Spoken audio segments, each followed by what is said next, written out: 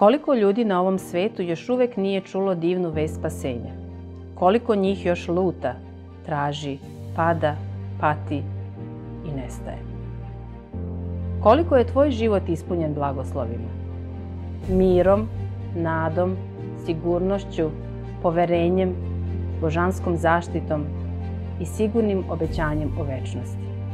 Pomozi drugima da i oni budu tako blagosloveni. Podeli 10 knjiga za Hrista. Svakog meseca moli se da ti Bog pošalje osobu koja će dobiti novu nadu. Poklanjanjem jedne knjige ti to možeš učiniti. Moli se da doneseš promenu. Moli se da budeš blagoslov. Moli se za silu Svetog Duha. Moli se i veruj. 10 za Hrista, 10 za spasenje bližnjih.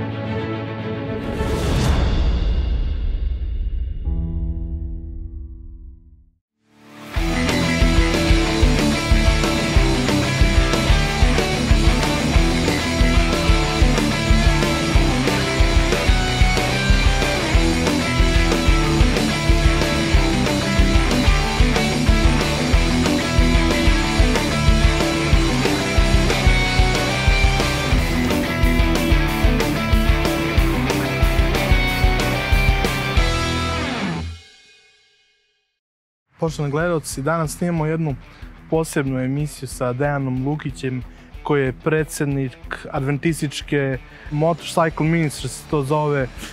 To je služba, ali sa motociklistima, sa motorima.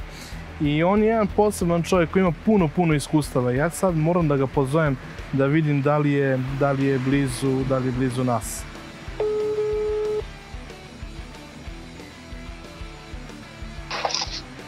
Halo. Neki si blizu, jel nam stižeš?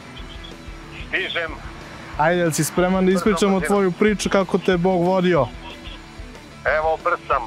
Ajde, čekamo te. Ćao. Ćao.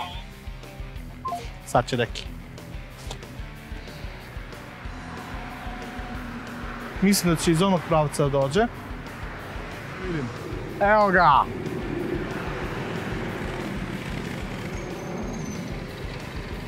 Gde si, Deki, brate?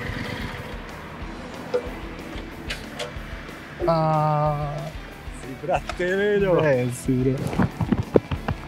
Dobrodošao i drago mi je što si pristao da snimiš emisiju o tome kako te Bog vodio, jer tvoje iskustva su izvanredna. Hvala ti što si pristao na ovo. Velika mi je čast da gostujem kod tebe. Zaista mi je puno srca što možemo da podelimo moje iskustvo. Ma da, verujem da će bajkere ovo da ohrabri. Znaš, da se okrenu kao onoj realnosti koja je bolja za sve ljude od sveta, to je ka Bogu. Da, nadamo se. Idemo u jednu malu šetnju i pričamo, može? Idemo iz početka, tvoje detinjstvo pa do današnjeg dana. Ajmo. Neki, volio bih da upoznaš naše gledalce od samog početka, kako je bilo tvoje detinjstvo. Ja znam jednu zanimljivu priču koja počinje još i u bolnici. Ti si rođen sa 7 meseci, ili tako? Da, zanimljivo je. Ja sam rođen u 7. mesecu kao nedonošče. I ja i moj brat rođeni smo u 7. mesecu. Ali zanimljivo je to što... Ja taj podatak nisam znao do skoro. Skoro sam ga čuo, mislim, moja majka me nije opterećivala takvim stvarima, verovatno. Ali čuo sam naime šta se desilo kada sam se rodio. Bio sam u inkubatoru. Da, 7 meseci. 7 meseci i tada majke nisu mogle da budu svo vreme sa decom. Znači, one su dolazile u posjetu. I moja majka, kad je došla jednom u posjetu, tu, znači na odeljenju, prilazi jedna mlađa žena, kao što mi je rekla, i pita jedno neverovatno pitanje. Kaže, da li bi vi prodali vaše dete? Moja majka u čudu, jeli, prvo nije znala kako da reaguje. Naravno, mislim da ništa nije ni rekla, ali videla po izgledu lica da to neće ići kao što je ona planirala. Ona joj se predstavila da je žena iz socijalne službe, da čak joj dala broj telefona da joj se javi ako se predomisli. Neverovatno. Koje godine si ti rođen? Ja sam rođen 74. godine. I to vreme... Da, to je bilo to vreme. Mi danas vidimo, nažalost. Da, to vreme je bilo neverovatno vreme jer su deca nestajala u gomilama. I ja kad okrenem film unazad, ja vidim kako me Bog sačuvao, eto, od samog početka. Zašto sam ja morao da se rodim u 7. mesecu? Da se nisam rodio u 7. mesecu, mlada majka, prvo rođeno dete, to je po pravilu nestajalo. Znači, ja znam iz mog komšiluka, od prijatelja koliko je dece nestalo na taj način.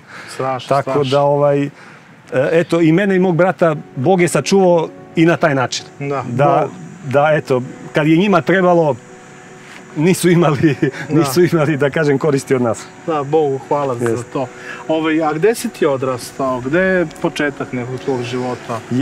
U kom mestu? Ja sam rođen u Beogradu, živeo sam i živim i dalje u Ovči, to je jedno mesto, jedno selo pored Beograda. Znamo mi. Moja majka, to je rumunsko selo inače. Stvarno? To nisam, ti znaš rumunski? Pa taj rumunski nije rumunski, s čivom piknu, ali to nije... Vlaški? Da, pa nije ni vlaški. To je neka teška mešavina srpskog i rumunskog koja se priča, ja mislim, samo u mom selu i nigde više. Ali, eto, i to što znam, dobro mi je došlo danas kada sam... Sad kad si bio u Rumuniji. Da, danas kada sam u moto misiji i imam kontakte sa ljudima, sa puno Rumuna, tako da sad mi je malo i krivo što nisam malo više i bolje naučio taj jezik, jer stvarno vredi. Šioršću pucin. Bije pantručin. Da. Vidi, jel si kao klinac bio onako nestašno dete? Šta bi tvoja mama rekla, tvoji roditelji? Pa ja ne znam, mislim, kao i sva deca, nisam se ja nešto, koliko se sećam, razlikovao od dece iz komšiluka.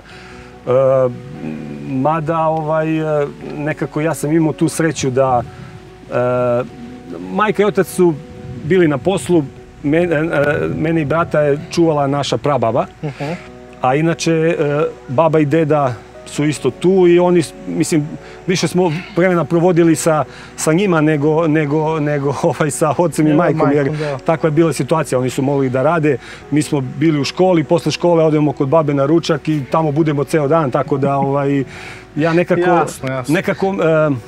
Ti si jedan od onih koji su odgajali baki deka. Jeste, i ja sam sad zahvalan Bogu zbog toga, jer mislim da sam neke te crte karaktera stekao baš u tom detinjstvu, pored svoje bake i deke, tako da, eto, to je neki sklop okolnosti koji je, sad vidim da je Bogu redio. Kada već pričamo o Bogu, reci mi dokle seže tvoje najranije sećanje da si znao da si sa nekim pričao o Bogu i je to bila baka tvoja? Da, moja baka, baba Tinka, ona je upoznala Boga i ja se sećam kao mali, to je još, znači, otprilike pre osnovne škole. Ona nas je vodila sa sobom u crkvu. To je bila pravoslavna crkva, da? Ne, adventistička crkva. Adventistička? Da, ona je, kažem, bio sam mali i ja se sjećam tog perioda i jako sam volao da idem sa bakom, jer postojala je tu jedna žena koja je nas, decu, učila da sviramo. Ja sam tako bio srećan što mogu da naučim nešto da sviram. Međutim, nažalost, moj otac je zabranio mojoj baki da me vodi u crkvu i meni je bilo jako krivo. Ceo život sam čezno za tim da naučim nešto da sviram. Nisam muzikalan, ovako ne znam da pevam, nemam glas, ali da sviram. Makar da sviraš, da. Ali da sviram, imao sam veliku želju i pričat ćemo o tome, eto, pokušavam da sad to malo nadoknadim. A šta bi volao sada da sviraš? Gitara? Ne, inače sam stolar po profesiji i hteo sam da počnem da gradim violine. Nabavio sam, iz hobija, nabavio sam sve što mi treba, da, i nacrte, i planove, i napravio sam i alate. I onda sam razmišljao kad već budem napravio nešto, glupo je da ne znam da nešto i da osviram. Tako da sam uplatio online časove, tako da sad po stare dane ništa sa srećom. Pokušao da nešto naučim. Ali kažem, ta čežnja je još od tog vremena, kada sam bio jako mali i kada sam... Ali to je neko... I sad moja baka kao takva, ona morala je da posluša mog oca, znači nije više to smjela, ali ona kakva je takva je, ona je sećam se, to su otprilike najlepša neka sećanja iz mog detinjstva kada smo, sećam se te slike, neko zimsko vreme i sad moja sestra od tetke Tanja dođe na raspust, pošto je ona živi u Čačku, dođe na raspust i mi smo isto godište i mi onako, jedva smo čekali da se sretnemo, da se igramo. Moj brat je još bio mali, nije mogao s nama, stalno nam je kvario neke igre i mi njega nismo nešto, nismo kao voli da bude s nama. On je teo samo bude deo vas. On je uvijek teo da se igra s nama jer smo stariji, a mi nešto nismo baš bili srećni zbog toga. Ali sećam se, ta slika mi ostaje i dan danas u glavi da kad baka nas okupi, prvo nam napravi neki specijalitet da pojedemo lepo, onako banatski, rumunski, zovu se torsuri. To su, neko ih zove sirnice ili nije bitno. Mi se... Da propustimo auto. Mi se lepo najedemo onako i onda pored peći se okupimo i baka nam otvori pesmaricu i onda pevamo hrišćanske pesme. Znači to su bile... Pa čoče, to kod tebe... Zapravo svest o Bogu baš je onako... Ali to nije, ne, to su bili neki radosni trenuci mog detinjstva. Ja tada nisam imao neku, ja kažem... Izgrađen stav o tome. Da, kada provrtim film unazad, jedna zanimljiva stvar, još iz tog vremena baka me je naučila jednu molitvu. I ja ne znam, ja sam imao neku viziju da je ta molitva nekako magična, da je to nešto što ja, kad mi je potrebno, izgovorim i onda se desi čudo. I, mislim, Bog je toliko dobar da je to radi u mom životu. Znači, ja sam... Sećaš molitve danas? Da, sećam se, na rumunskom je sad Înđe rašu meu, rogaće lu Dumnezeu pentru sufletelul meu i tako. To je poznata neka molitva, da. I ja to kad god sam bio u nekoj, uglavnom se to radilo u školi, kad je trebao profesor da me pita, a ja nisam nešto bio spreman, ja se u sebi pomolim to, kažem amin 3 puta i stvarno me nikad, stvarno, znači, to je meni bilo u glavi, ja nešto to i nisam svesno radio, ali kroz cijelo neko moje školovanje ja sam to imao, ja sam to radio nesvesno. Znači nisam imao neku viziju o Bogu, ali sam stalno izgovarao tu molitvu Bogu i stvarno je to, ja sam vidio da to deluje i ja sam to stalno radio. A, koristio si, dobro. Tako da to su eto neki početci moje, da kažem, neke veze sa Bogom. Srednja škola, gde ti je ona bila? Gdje si išao? Da, ja sam upisao drvoprerađivačku školu. Gde? U Beogradu. Pa lepo, ja sam završio u Kraljevu, drvoprerađivačku. Eto, onda smo kolegi. Još jedan plus za nas. Mislim, ja sam završio taj neki 4-godišnji smer koji nije imao mnogo prakse, tako da, mislim, to i nije nešto što je, ja ne znam, ne bi nekom preporučio, mislim. Ako hoćeš da se baviš drvetom, upiši ili nauči da budeš stolar. Stolar, da. Ovo 4-godišnje, to nema nekog smisla, mislim, to je, ajde. Mislim, nauči se nešto, ali vrlo malo. Tako da, ali zanimljiva je, recimo, sećam se, mislim, srednje škole, ja sam imao, i dan danas imam dobrog druga, Dragana Milenkovića, i zanimljivo, recimo, ta ljubav prema motorima. I baš sam imao veliku želju prema motorima u srednjoj školi. Kao mali u osnovnoj školi svi smo vozili Tomose, onako, automatike i ja sam vozio Tomosa, ali uvek smo želi, znači mi smo gledali ljude koji voze BT50 ili MZ250, to su bili motori koji su za nas bili san snova. Da. I tako da iz tog vremena vučem tu ljubav prema motorima, naravno moji nisu mogli da mi priušte da kupe veliki motor, mislim, tako da, ali kada se išao u srednju školu, pojavili su se na kioscima greb srećke, koje su bile nešto jeftine i glavna premija je bio ZZR 1100 Kawasaki. I ja sam toliko grebo tih srećki, znači nagrebo sam se, ja mislim, uvek sam pola para odvajao za burek, pola para za srećke, znači to mi je bilo... Nikad ne znaš da li će da upali, ja? Da, i nisam imao tu sreću baš mi je bila velika želja i mislim, eto i taj moj prijatelj Dragan, on mi je tad poklonio jedan časopis, zove se Motorad, gde sam ja gledao te motore, mislim, na svu sreću i moju radost još uvek čuvam taj časopis kući, sa svim tim motorima iz 80 i neke. Možemo kažemo da te nije on navuko, ti si već volio, on te samo malo poguruje još više. Da, on nije, mislim, voli on motore i danas nema motora, ali tad smo svi bili rockabilly fazon i motori i tako, ali mislim, to su ta neka lepa sećanja iz tog perioda, ali kažem, tad mi je baš bila onako, neverovatna je stvar, recimo, šta se dešava sada kada vozim motor. Ja to ne mogu da objasnim. Ja kad sednem na motor, ja se osjećam kao da imam 17 godina. Stvarno. Znači, to je nešto što ne može se opiše. Znači, verovatno iz tog vremena kada sam toliko čeznuo da imam motor, a nisam mogao, a sad ga imam. I zaista se osjećam, ništa me ne boli, ništa me ne opterećuje. Znači, vožnja motora je nešto što ne može baš racionalno da se objasni. Ne mogu to da ovako opišem. Jel osjećaš slobodu neko, a?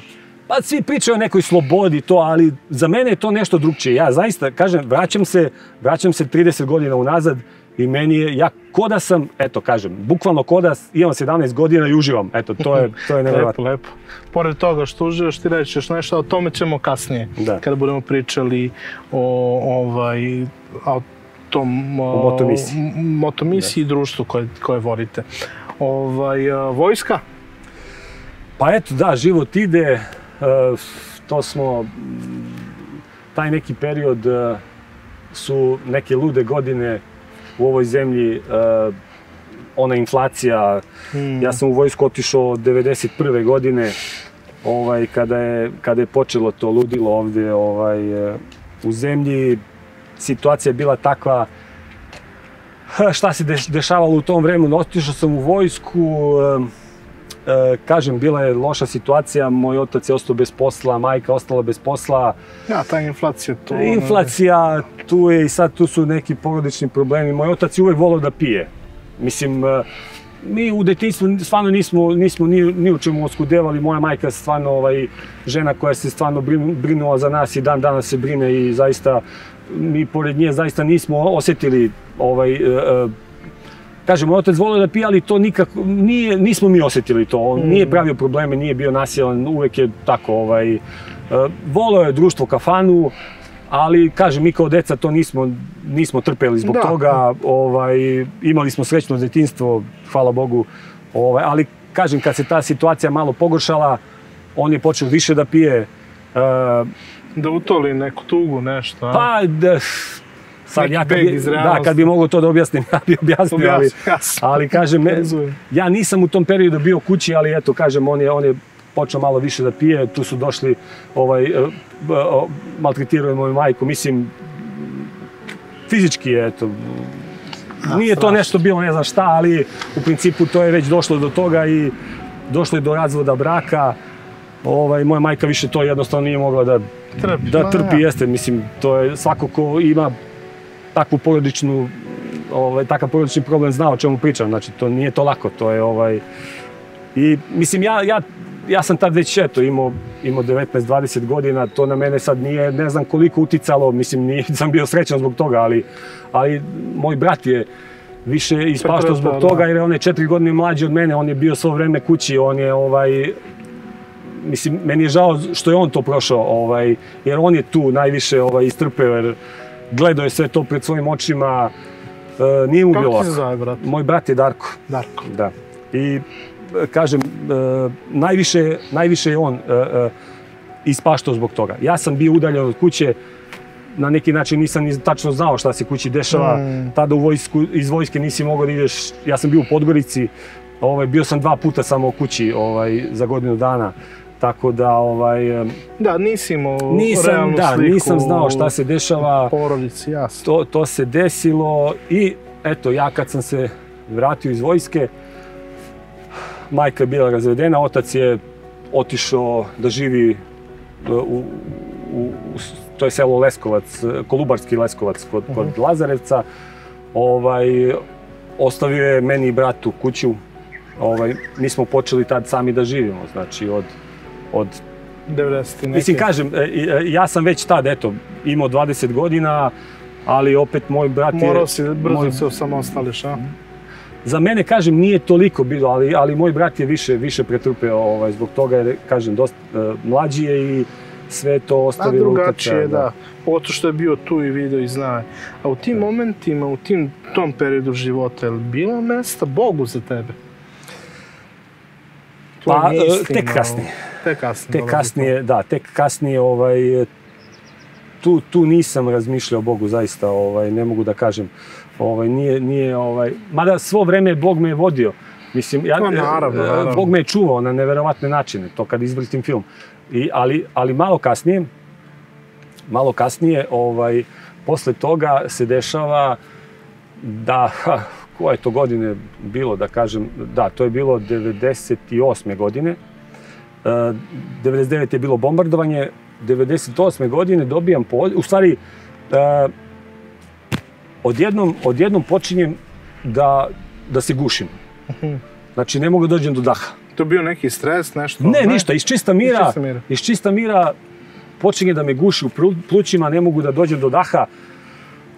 Šta se dešava? Brzo hitna pomoć, svoju majku, ona me tu u bolnicu, stignemo u gradsku bolnicu i meni konstatuju težak oblik bronhijalne astme.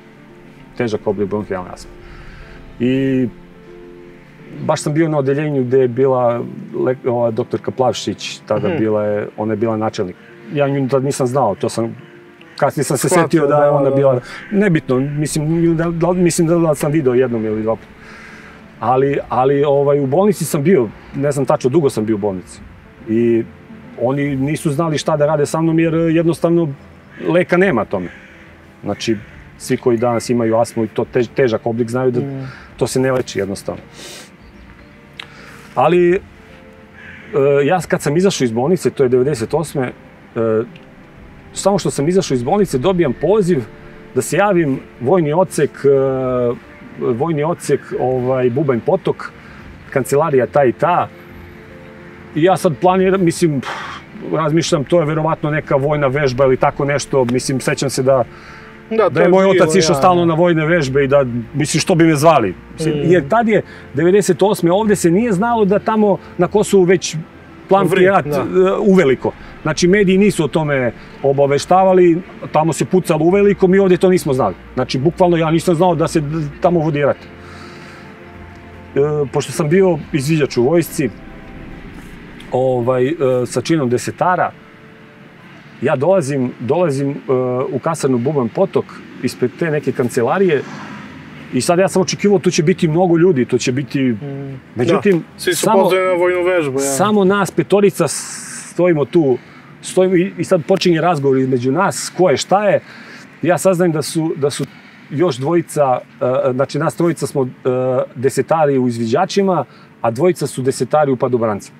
I sad to nas još više začudi kao zašto, šta se dešava, niko ne zna. Dolazi jedan oficir, mislim da je bio major, kog se sećam, i sad ovako, mi smo ovako u redu i on se pozdravlja s nama i oslovljava nas sa vodniče, i mi sad u čudu još kao, pa nismo vodnici, desetari, ne, upravo ste postali vodnici, još veće pitanje o čemu se radi.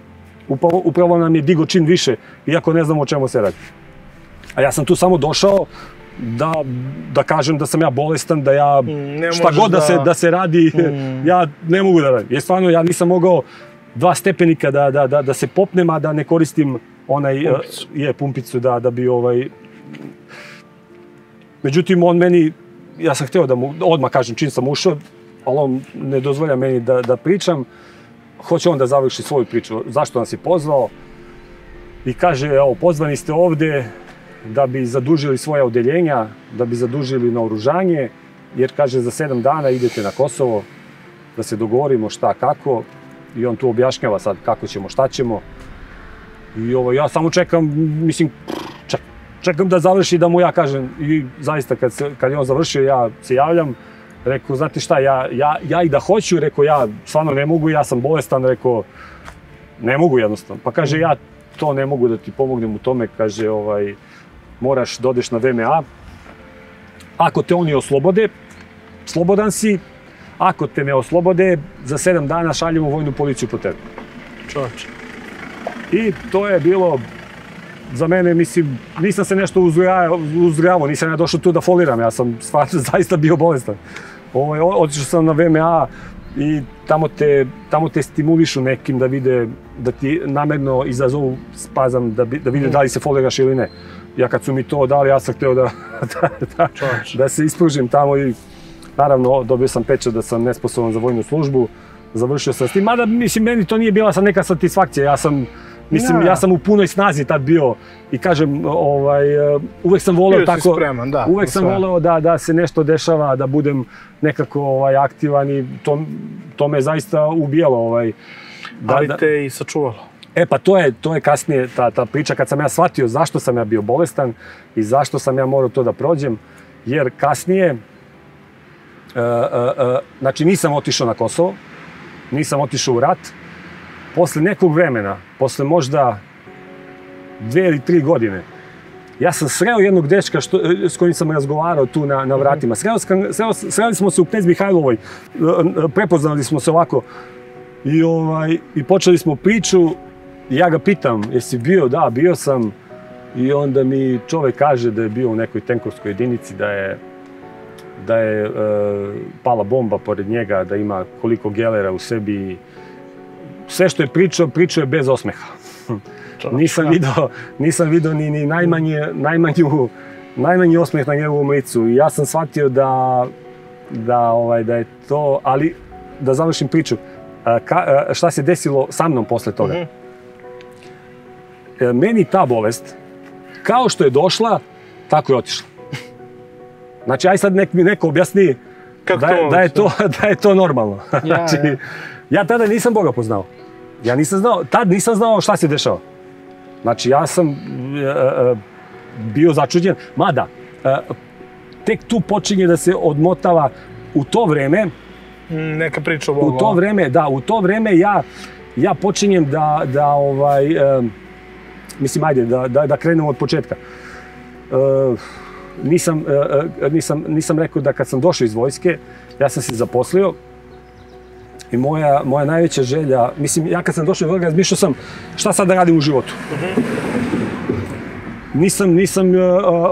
Razmišljao sam, moj prijatelj Dragan, on je krenuo na fakultet, rekao je, ajde, idemo na fakultet, šumarski fakultet, pa ja sam razmišljao, pa voleo bi, ali razmišljam, sam živim, ko će to da finansira, kako ću to da izvedem, teško. Znači, shvatio sam da je to nemoguće za mene. I onda sam shvatio da ja moram nešto da radim, da bi uopšte, mislim, preživio, mislim, nešto moram da radim. I onda sam razmišljao i pala mi je ideja, mislim, to sam i voleo, jer išao sam na neke fotosekcije još u osnovnoj školi i jako sam voleo fotografiju. I ja sam rešio da postanem fotograf. Naravno, mlad, 20 godina, bez para, kupiti profesionalnu fotoopremu, to je i danas vrlo teško i onda je bilo vrlo teško. Znači, fotografska oprema je jako skupa, to nije tako pristupačno za onog ko nema dovoljno novca. Ja sam otišao na biro rada da produžim knjižicu, čak nisam ni otišao zbog posla. I ova žena kaže, evo imamo jednu dobru firmu, tu ćeš ti da radiš kao stolar, pošto tamo se vodim kao drvna škola. Pa rekao, hoću. Ajde, ja sam počeo da radim kao stolar da bi zaradio novac da kupim profi opremu da bi se bavio fotografijom. Aha, okej. I zaista počeo sam da radim. E sad, tu se dešava jedna osoba dolazi u moj život koji je jako, eto, značajna u mom životu. Mislim, iz osnovne škole ja sam imao najbolje prijatelje, moj današnji kum, Dejan Pendić. On je on je još kao mlad upoznao Boga. I on je kroz celu osnovnu školu, svi smo ga mi gledali kao neku crnu ovcu. Ne, ali on je bio moj dobar prijatelj. Mi smo se družili još od malena, od osnovne škole. Znači, i ja sam ga jako voleo i dan danas ga volim. I stvarno, on je neverovatan čovjek, ovako, i super drug, i kum je, i kasnije smo i leteli zajedno, i dan danas smo, ali hoću da... To ćemo da pričamo kasnije. Ali recimo, imao sam njega od malena, od detinjstva. Ali nikako se tu nije desilo nešto kad je imao sam mog prijatelja Gorana koji je isto deo i njemu kum, mi smo kumovi sad, trojica kuma, da. Znači, s njima sam se družio od malih nogu, znači, imao sam mog prijatelja Adriana koga sam doveo da radi sa mnom, on je bio adventista, ja sam bio okružen adventistima, ali ja apsolutno nisam, mislim, oni nisu imali pristup meni kao ličnosti, jer ja sam vodio neki život koji apsolutno nije iz te priče. Da, i nije ti ništa privlačilo. Jeste. Ali ajmo sada na jedno drugo mesto da nastavimo, da vidimo kakav se ti život vodio. Teško, ja znam. Ajmo.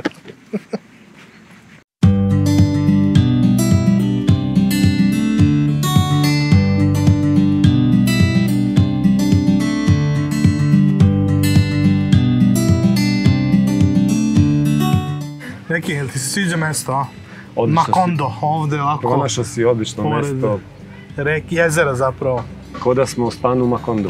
Da. Eto, sad možemo da nastavimo našu priču. Gde smo došli, negde kod Jefte? Da, eto, u mom životu se pojavljuje jedan čovjek ovako, vrlo značajna ličnost zbog toga što, kao što sam rekao, mnogi ljudi pored mene nisu mogli da dopru do mene na način da uopšte ja pomislim o Bogu, nešto, bilo šta. To je vreme kada sam se zaposlio, kada sam počeo da radim. Radio sam 2,5 godine u firmi, zaradio taj novac za moju prvu profesionalnu fotoopremu i počeo da radim kao fotograf. Nisam ostavio svoj posao, počeo sam privatno posle toga da radim nameštaj, počeo sam da radim fotografiju i tu je sad bilo taj neki period mog života gde se stvarno dobro zarađivalo. Ne dobro, nego... Odlično. Pa za moje godine i za moj tadašnji, da kažem, život suviše dobro. Jer, ajde, reda radi da kažem da sam ja imao platu u firmi gde sam radio, u privatnoj firmi, imao sam platu 300 maraka. To je bila jedna od boljih plata te 94. 5. 6. Znači, to je bila bolja plata, pošto tada su po firmama ljudi imali po 100-150 maraka mesečno. Ja sam kao fotograf na nekim svečanostima zarađivao po 300 maraka za 2 sata posle. Da, i onda je... Ali eto, kažem, u to vreme sam kao, eto, mogu da kažem, nezreo mladić, sve to, da kažem, trošio na kafane i na provod. Znači, volao si kafane, a? Koji meri? Pa, ja sam u svom tom, da kažem, životu došao do toga da sam do stadijuma alkoholizma da ne znam ni gde sam bio ni šta sam radio. Znači, majka me pronalazila pijanog na klupi da spavam ispred kuće. Budio sam se da ne znam ni gde sam bio ni šta sam radio i tako da to je bilo... Šta se najviše cirkalo kod tebe u drugu ekipu u društvu? Što je najcrnije, ja i moj prijatelj smo, Bojan, otvorili smo kafić. Mislim, to nije bio kafić, to je više bila pivnica. Imali smo neko bavarsko pivo na točenje. To se pilo ne znam, mnogo, da. Ja mislim da sam ga više popio nego što sam ga prodao, otprilike, tako. Da, to je bilo, mislim, to je nama tad bilo zanimljivo, eto, to druženje i to alkoholisanje svako večer, mislim, to je bilo, kažem, dobro se zagađivalo, nije se marilo za ništa, tako, taj neki hedonizam, ne znam šta da kažem. Iz svog tog života, znači kada sam, a hoću da se vratim na Jeftu. Da, kada sam došao u tu firmu, ja sam bio mlad dečko, Znači, tek što sam došao iz vojske, 20 godina, u to vreme je tek počinjao da se prodaje pločasti materijal. Iverica. Da, iverica. I malo je bilo onih koji su bili vični u izradi nameštaja sa tim pločastim materijalom. Moj prijatelj Jefta je samog to počeo da radi, ušao je malo u te neke stvari i on je imao dobar deal sa tim vlasnicima te firme gde smo radili. I ja sam došao tu da radim kao stolar, i on je meni zaista, a čovek je, kažem, vrlo specifičan, ovako ima harizmu koja je, nekako je rođeni vođa, kako da to objasnim. Čovek je veoma pravičan i ima način da motiviše ljude i tako. Jedna veoma ovako zanimljiva ličnost. Koga zna, on zna o čemu pričam, ali da. I jedan takav čovek, kada sam ja počeo privatno da radim, naravno, sarađivali smo i dalje. On je mene naučio sve što je on znao u to vreme. Sad, naravno, ja sam tu kao mlad dosta i grešio u tom poslu. Firma je to, nije bio problem da nešto i pogrešim, da uradim ponovo i šta ja znam. I te neke prve neke korake u mom bavljenju, proizvodnju nameštaja sam tu naučio i upravo od njega. Više mislim da mi je kao ličnost pomogao u tom nekom periodu mog života nego kao to što mi je pokazao. Mada mi je naravno pomogao u tome što me je naučio. Da, zanat još bolje skače. Ali najveća njegova uloga u mom životu jeste kada smo, ja sam već, kažem, počeo da radim privatno, nisam više radio u firmi, radio sam i kao fotograf i kao stolar i on je neki posao nije mogao da odradi, bio je suviše zauzet i dao je meni da odradim neki njegov posao i onda smo zajedno putovali od Beograda do Niša da bi išli na montažu. I šta se desilo? Desilo se da je on svo vreme, u kamionu smo bili ja, on i jedan moj radnik, Nebojša Sinđa, bajker, koga sad pozdravljam. Dečko je neverovatan, stvarno, jako ga cenim i čovek mi je tada pomagao, radio je kod mene, da, sa mnom. Mi smo išli za Niš, znači ja, Siniša i Jefta smo bili u kamionu i Jefta je meni svo vreme prepričavao emisiju koju je gledao na TV Palmi, gde je Miroljub Petrović imao o postanju zemlje, o geologiji.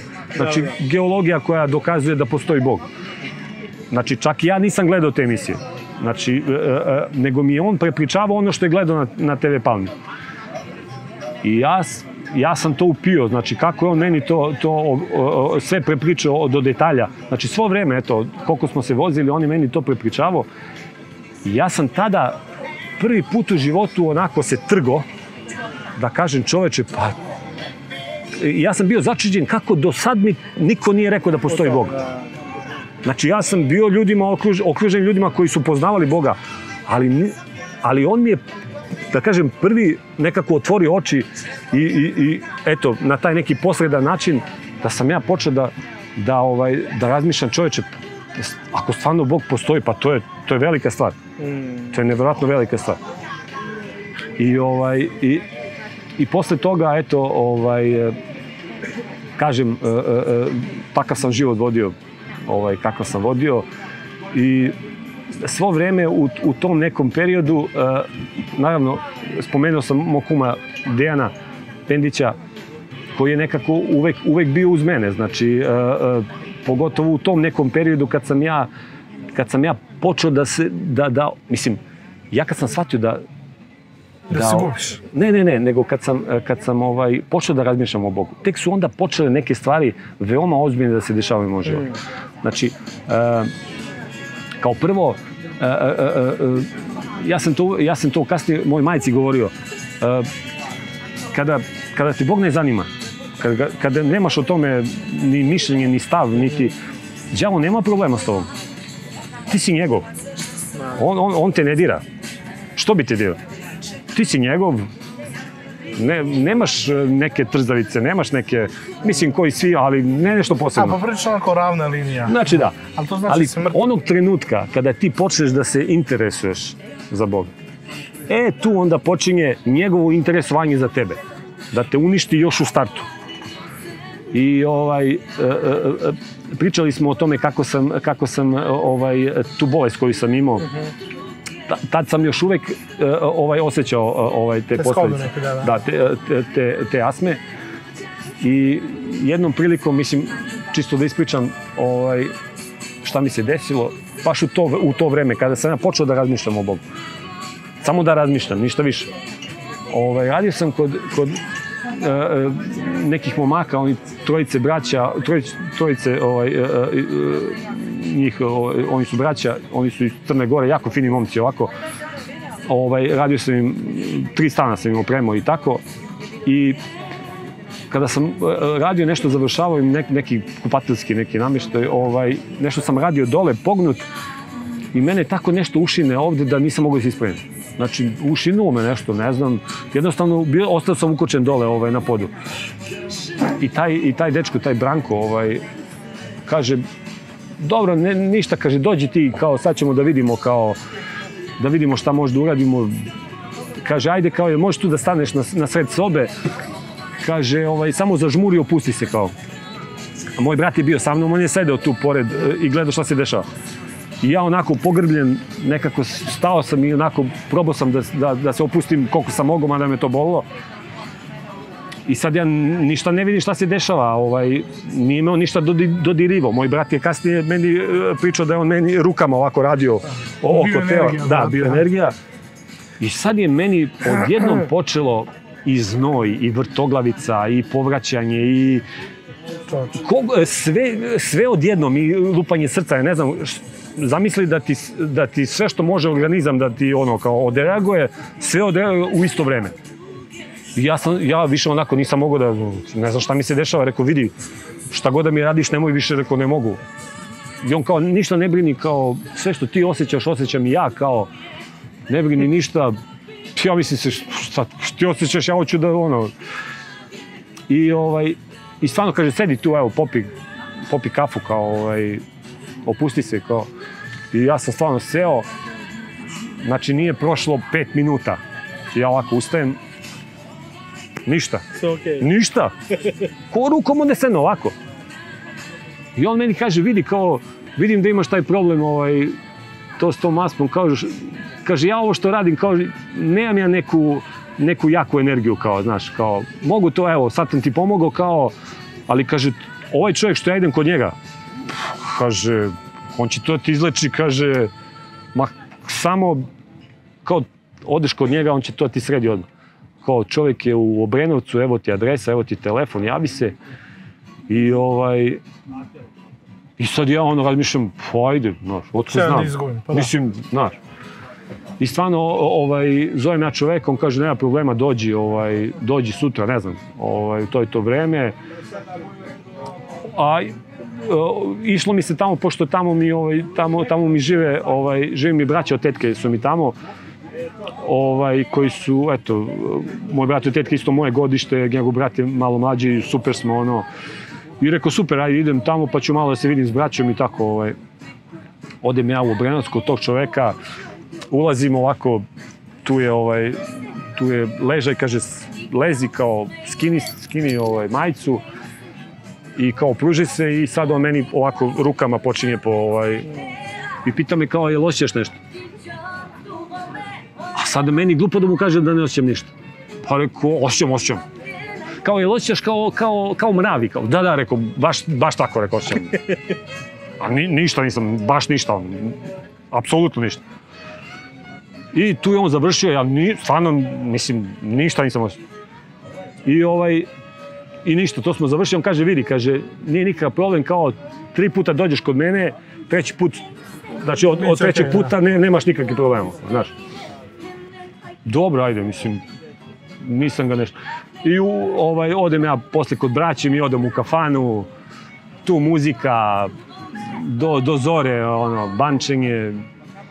I super smo se mi tu, kao super smo se proveli, eto, A sljedeće nedelje opet imam zakaz, on je rekao super, rekao dolazim sljedeće nedelje, opet sljedeće nedelje idem u kafanu, rekao super da. I stvarno tako je bilo, rekao opet sljedeće nedelje isto, više sam otišao zbog braća nego zbog njega. Opet ja odem kod njega, opet to nisto, znači, ali ništa ne osjećam. Opet mi u kafanu i sve tako. Treći put mi se više nije išlo jer mislim se što idem bez veze, ništa ne osjećam, nikakva promjena. Međutim, to je to vreme gdje mi to nestaje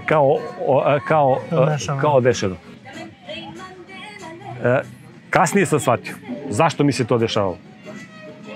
Pazite, Sotona te razboli. Znači, dođe na tebe što dođe. Da ti ne bi poverovao u Boga. On hoće te obmane, hteo je mene da obmane, da ja pomislim da je to stvarno ovaj bioenergetičan mene izlečio. Znači, on se malo povukao, sad ćemo mi tamo još više da stegnemo u klopku, da te zarobimo za večno, što kažem. Međutim, to je vreme kad sam ja počeo šta se desilo, evo. Mislim, taj život me je doveo do toga da, mislim, imao sam tu neku moju radionicu gdje sam trebao da uvedem neku struju, kažem, počeo sam privatno da radim i sad to je neki moj prijatelj odrađivao tu meni struju i on meni kaže kao, ajde kao, a što bi mi kao to povezali na sat, kao, ajde ga povežemo ispod sata, kao, znaš, nije to meni palo na pamet, a on kao, što bi plaćao struju, kao, znaš, kao, ajde kao vežemo ispod sata, kao, šta je, nikom ništa. Ja onako naivno, ajde kao, znaš, nema veze, kao, znaš. Znači, sutradan mi je došla inspekcija. Sutradan, znači. Nisam uspio da ukradem ni kilovat, znači, a kamoli, sutradan, znači, mislim, to je ono, seoska priča, komšije, to je dovoljno da jedan, to je već si gotov, znaš. To je tad bila kazna neka 4-5 hiljade maraka, mislim, to je nešto, ludnica neka. Ili robija za te, a to se mogu da robijam, ne znam, godinu dana za to. Taj kafić gdje sam, tu pivnicu gdje smo radili, pre mene je tu bio neki električar koji je to držao isto neki kafić. I on je tu nešto mulja opet oko struje. Znači, i za to sam mogu da... Druga stvar, uzimao sam pare na kamatu od nekog zelenaša. Trebao sam da vratim sutra, a nisam imao. Radio sam neki stan jednom čoveku koji je tad bio, da kažem, radio je velike poslove sa nekim ložuljem, nešto, cisterne, to su kamioni, avioni, to je I mi smo se dogovorili da mi, umjesto da mi da novac za to što budem radio, da mi da auto. I on je meni dao auto, ja sam preneo na sebe, sve to okej, i radili smo kako on kupuje materijal, ja tako odrađujem posao i sve je to super išlo. Do tog dana on mene zove, kaže, vidi, kaže, da ti meni vratiš onaj auto. Pa rekao, dobro, okej. Plati mi ovo što sam radio do sad, ja tebi auto, okej, misliš, šta? Ne, kao, ništa, kao, ti meni vrati auto i to je to, kao, nema plaćenja, nema ništa. Sad, u kakvoj sam ja poziciji? Znači... Kazna, zelenaš... Mislim da vam ne pričam kako zelenaši uteruju dugove, znači to ne može da se ne plati. Znači to je... Zašto vam zelenaš daje pare da ne razmišlja o tome, ne pita vas da ćete platiti. Znači platit ćeš. Sve jasno. Znači to moram sutra. Ovi sutra dolaze iz distribucije, šta će bude, ne znam. Kaže, sutra dolazim po autu. Se raspadao tad, brate. I to veče ja sedim ovako, živim sam. Ja razmišljam, ko meni može da pomogne? Nemam nikog.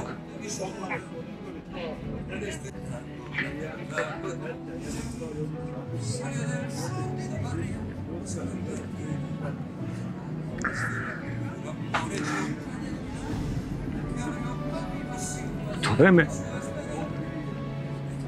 sedim i razmišljam. Rekao, ako postoji Bog, ako postoji, rekao, samo on može mi pomoći.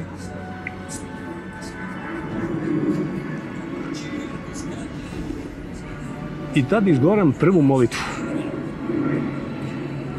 Kažem, Bože, ako postojiš, ti vidiš u kakvoj sam situaciji,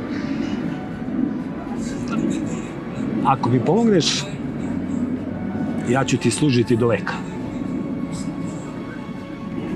Tada dobijam takav mir. Ja ne znam, to ne može da se opiše. Ja u takvoj situaciji dobijam takav mir da ja ležem da spavam ko da ništa nije bilo. Ja sam tako lego, lepo sam spavao. Ujutru negde oko, mislim da je rano ujutru bilo, mene budi lupnjava na vratima. Ali to onako, lupnjava na vratima. To je to. A ja miran. Ne znamo da, taj mir nije od mene. To ja nisam mogao da budem tako miran. Ja rekao, ne znam ko je, ali neko jeste, ima ko da dođe. Ili ovi, ili oni, šta god, meni se ne piše dobro. U kojoj god varijanti, meni se ne piše dobro. Ja dolazim na vrata, otvaram vrata. 3 cigana. Mislim, izvinite što kažem cigani, ja volim moju braću, to su moja braća, ali mislim, Romi, ne volim da koristim taj izraz. Ja gledam sad... Si rekao, ili vama nešto dugujem? I ja sad totalno, bio sam smiren, a sad već nisam smiren, šta sad... Zamislite sad, očekujem ne znam koga, i ja gledam ovako, kaže, auto mi parkiran ispred kuće. Kaže, ili ti prodaješ ovaj auto? Ja onako u sekundi rekao, prodajem. Koliko prodaješ, ja lupim neku cenu, kaže, nema problema, ove pare. A gde se to dešava, znači? Nema šanse. A gde se to dešava, znači? U ranu zoru da ti ljudi lupaju na vrata, da ti vade pare ovako na sto. Kaže, dovedi nekog svedoka, ja zovem komšiju, on potpiše, to je tad mogao na papiru, evo pare, evo ključe, evo, čao, doviđenja. Odi auto, ja s parama na stolu. To je bilo manje para nego što taj auto vredio, ali ja sam bio u takvoj situaciji. I sad ja razmišljam, dobro, evo, sad imam pare, odmah otrčim, vratim pare zelenašu, hvala ti, super, na vreme sve, nema bolje. Rešim jedan problem, sad razmišljam šta će bude kad ovaj dođe po auto. Šta će se desiti onda? Ali ništa je miran, znači, Bog mi daje takav mir da, neverovatno. I ja se vraćam kući i čekam, ajde sad sledeći. I čekam, dođe podne, prođe podne, dođe popodne, ja i dalje čekam, nema nikog. Prođe nedelja, prođe 2 nedelje, prođe mesec dana, prođe godina, prođe 7 godina. Hoću da kažem, ne da se ništa nije desilo, ne da niko nije došao, nego kao da se pre toga ništa nije dešavalo. Kao da se, ajde zamisli sad da ti, ne znam, država oprosti ovo, da ti ovaj, da kažem, neću da kažem mafijaš, nije mafijaš, ali je čovek koji bio uticajan i mogao je da uradi samo šta god poželi. A ja kažem, nikog nema iza sebe. Znači, i ništa. Priča se završava posle 7 godina. Ali ispričat ću je sad, mislim, pre toga... Jer šta se dešava posle 7 godina? Naravno, za tih 7 godina ja sam već bio kršteni vernik, adventističke crkve, oženjen, proučavao Bibliju. To da si proučavao Bibliju i kada si imao kontakt sa Biblijom, nemoj da zaboraviš da ispričamo sa babinom Biblijom. Da, vratit ćemo se na to. Ali samo da završim priču s ovim, pa ćemo da... Idemo malo unapred, pa ćemo se vratiti unazad. Znači, to je posle 7 godina posle toga. Ja sedim, ležem na krevetu, čitam Bibliju i naiđem na stih, propovednik 16:7, kaže, a onoga koga ljubi Bog, neprijatelje njegove miri sa njim.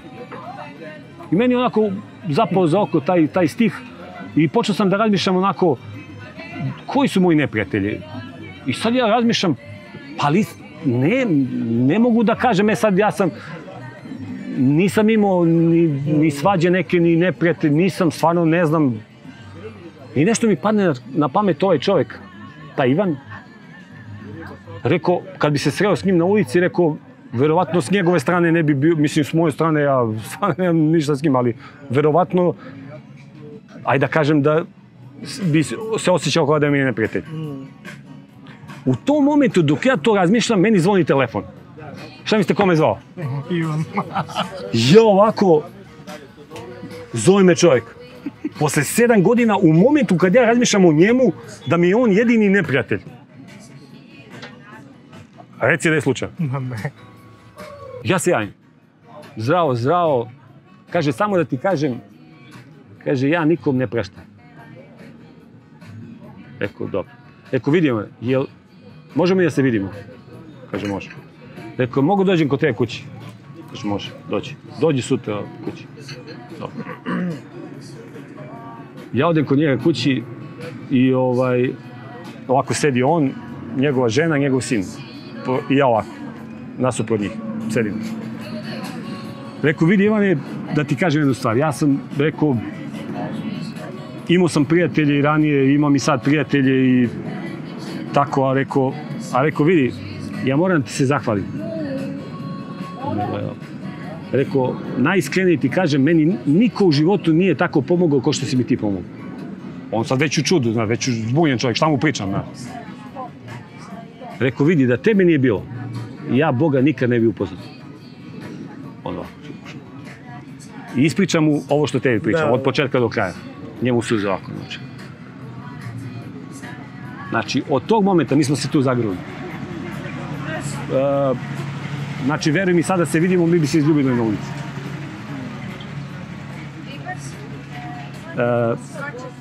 Kako mi je Bog pokazao da je njegova reč živa?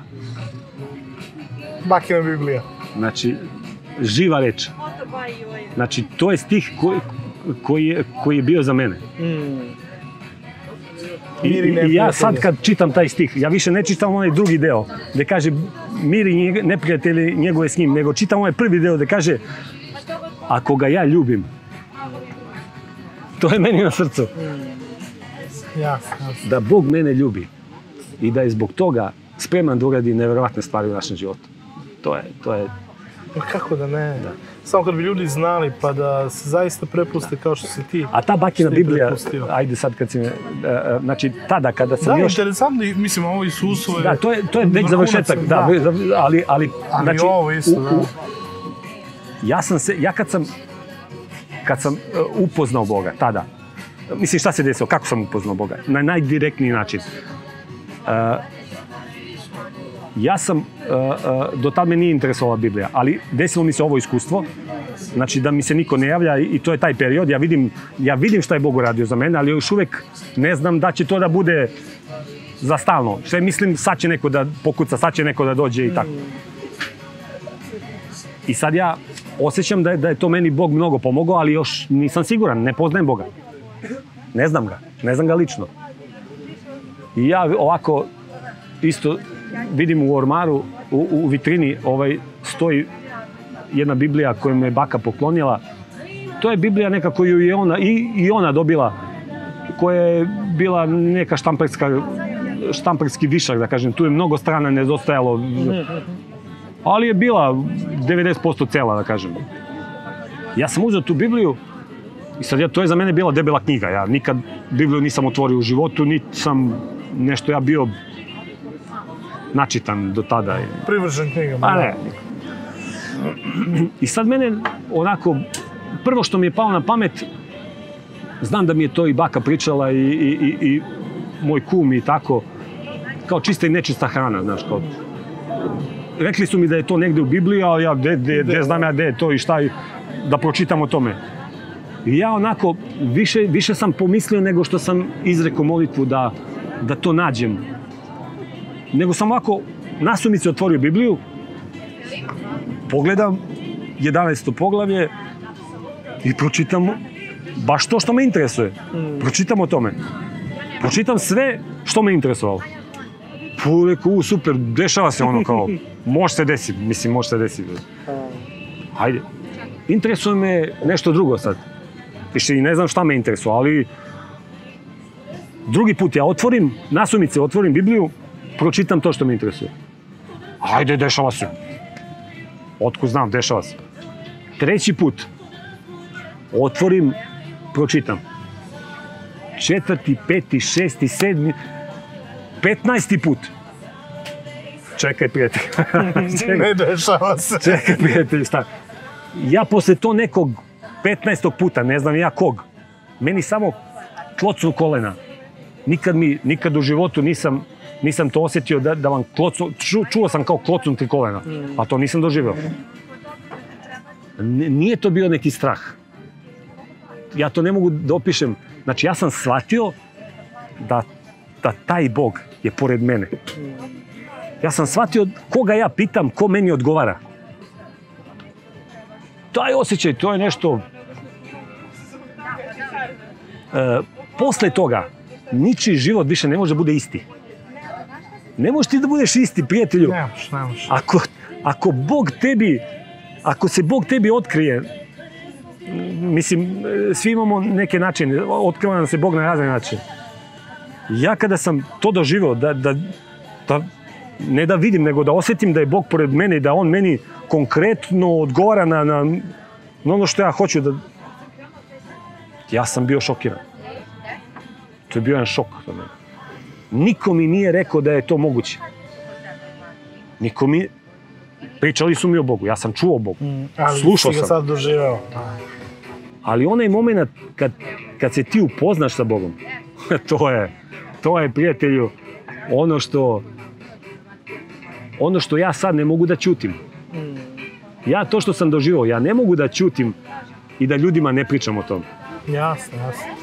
Ali doživao si ti još jedno veliko iskustvo u životu gde ti je Bog, pa mogu sad kažem, bukvalno sačuvao život. Mnogo puta. Da, ali ovo je vezano za tvog kuma. Da. Za dekija. Da.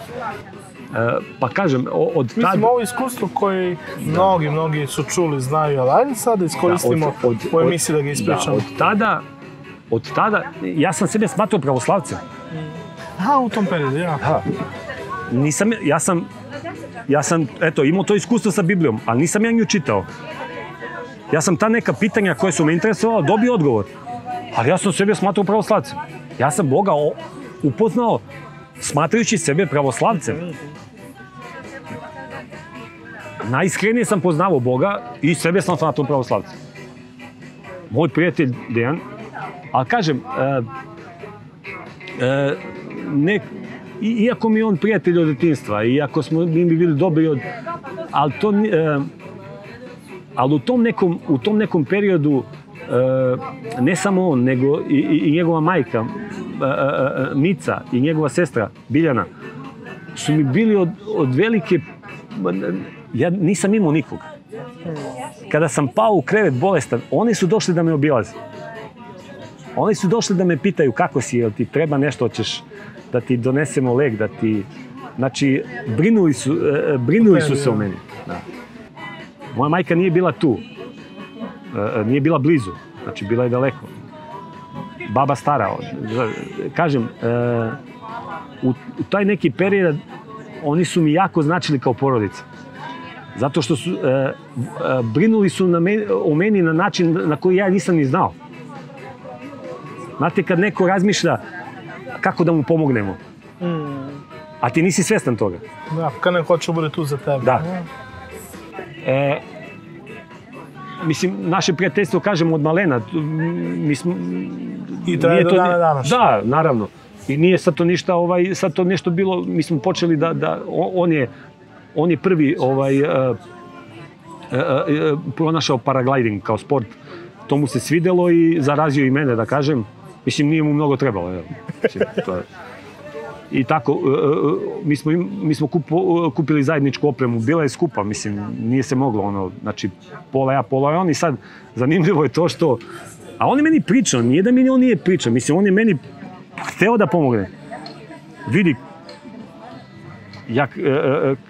kaže, ja neću da idem na letenje subotom, radim druge stvari, idem u crkvu, ja ga gledam ovako, ali razmišljam u sebi, čekaj, ako on revnuje za Boga subotom, pa ja ću nedeljom. A ja nisam čitao Bibliju, ne znam o čemu se radi. Ali poznajem Boga, lično ga poznajem i sad razmišljam, pa čekaj, ako on na taj način, pa čekaj, pa ja ću, pa mogu ja da se žrtvujem. Ja ću. Tako da smo se lepo dogovorili. On ide na letenje nedeljom, ja idem subotom. Tamo se podeli oprema, jedan kod njega. Super, milina, da. Super, milina. To je neki period kad kažem, letimo zajedno. Subota ti, ja subotom, on nedeljom. U to neko vreme, to je tamo 2003. godine, u Ovčarskoj crkvi, u adventističkoj crkvi, dešava se evangelizacija i mene moj kum sadašnji poziva da dođem. Ja, zainteresovan za duhovne teme, odem na evangelizaciju. Deki? Da, Deki. Deki me poziva, ja odlazim. I neverovatno što, eto, Bog postavlja pravog čoveka na pravo mesto. Evangelizaciju je držao pastor Vujica Milošević, koji je čovek knjige. Znači, ono što sam ja voleo u to vreme, znači on pročita stih ili kaže temu i čita Bibliju koja o tome govori. Nema tu mnogo filozofije. Zašto je Isus umro na krstu? Ajde da vidimo iz Biblije. Zašto je ovo, zašto je ono? I ja sam to upio i sad nema tu priče. Čovjek čita iz Biblije. Čujem, vidim, nisam lud, poznajem Boga, ali zanimljivo, ja poznavajući Boga, ništa više nisam radio ne pitajući njega. Sve što sam od tada, da kažem, odlučivo radio, ja pitam Boga. Odem kući, Bože, šta je ovo? Je li ovako, je li onako? Nemojte misliti da je Bog neki pasivan posmatrač na nebu, koji neće da vam pokaže put spasenja. To se ne dešava. Ako ti tražiš Bog, ne moraš nikog da pitaš, prijatelj. Ne treba niko da ti kaže. Pitaj Boga. On ima način kako će ti objasniti stvari. I meni je sve on objasnio. I sećam se jednom, u to vreme, kada se završila evangelizacija, ja sam shvatio mnogo stvari. Ali sad ja i dalje, kažem, hoću da revnujem za Boga, držao sam sva crvena slova, kao dobar pravoslavac. I sad dešava se, jedan dan, ja moram da idem na montažu, imao sam neku gadnu mušteriju, kao ako ne dođeš... A crveno je slovo neko, ne znam ni ja, ne možeš da izađeš iz kuće, kao... Gotovo, znači. Izašao si, gotov si, znači.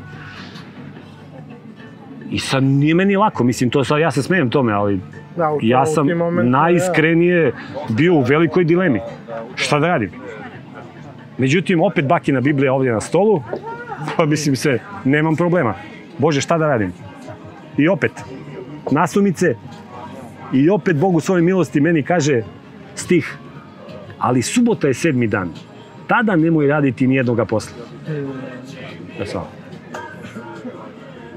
I od tada sam adventista.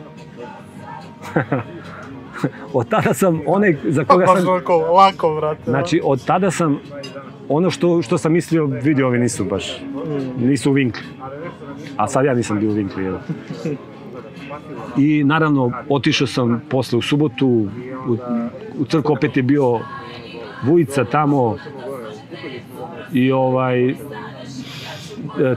to je evangelizacija gde se i Nataša krstila, Nataša koja je bila kod tebe u emisiji. Ona mene nije spomenula, a ja ću nju da spomenem. Da smo se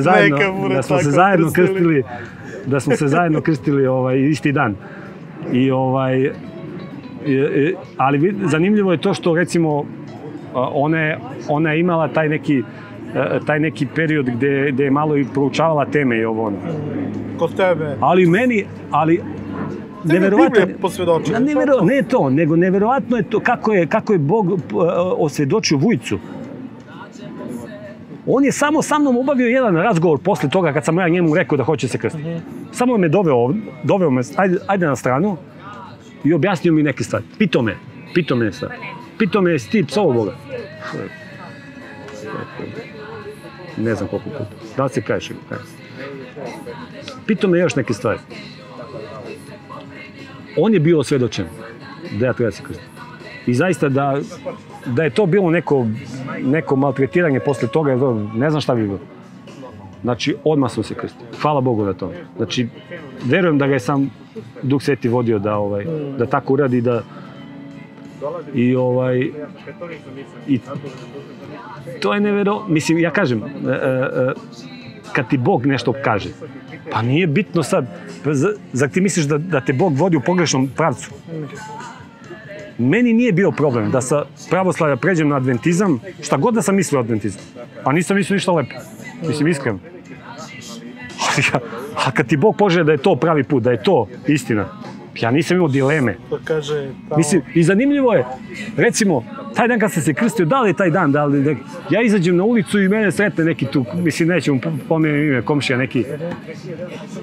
Pa šta si uradio? Pa tebi se tvoj otac sad prevrćio u grobu, pa što?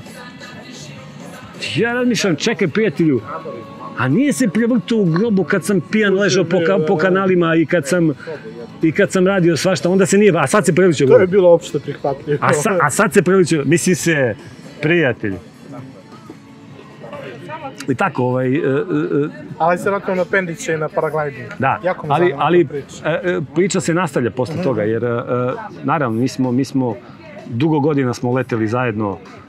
Ja mislim da, što se mene tiče, on i dalje leti, ja sam letao nekih, ja mislim, 15 godina otprilike, tako.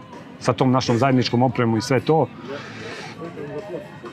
Ja sam se u tom periodu oženio i dobio dete i tako, i nisam više letao.